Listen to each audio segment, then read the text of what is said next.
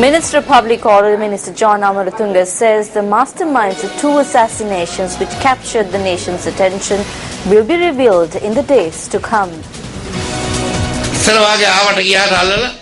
The era where they used to come in white vans, abduct, strangle and then murder has come to an end. In the days to come, we will capture the man who shot Ravi Raj, a former Tamil MP. He has been found, but the witness has not said who gave the order. He will reveal that too tomorrow or the day after. The assassination of Lasantha Wickrematunge too has been extensively investigated, and it has been ascertained to a great extent as to who was behind the incident. We will not abandon any of this.